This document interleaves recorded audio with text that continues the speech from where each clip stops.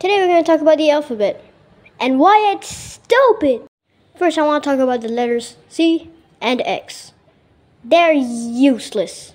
Why? Because C makes the same sound as the letter S and sometimes the letter K as well.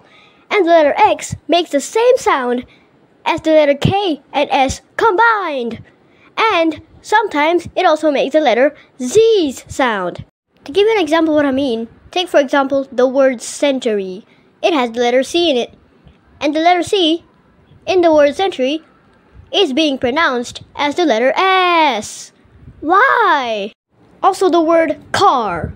The word car contains the letter C. And the letter C in the word car is being pronounced as the letter K.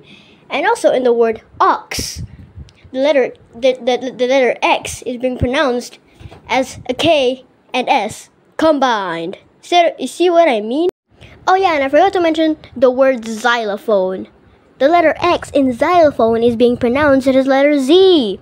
The word xylophone is being taught in school because they can't think of any other word that starts with the letter X.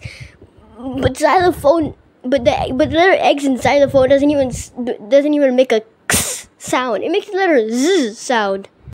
So the word century should be spelled like this, the word car should be spelled like this, the word ox should be spelled like this, and the word xylophone should be spelled like this. I rest my case.